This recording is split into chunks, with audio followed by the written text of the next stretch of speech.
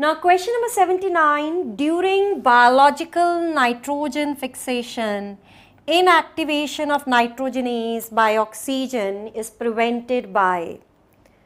Now in the nitrogen fixation, the enzyme which is involved is nitrogenase enzyme. Now the nitrogenase enzyme is sensitive to oxygen. Yes.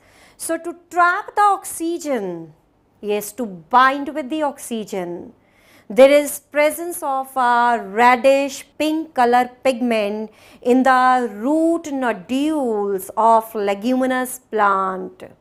Yes.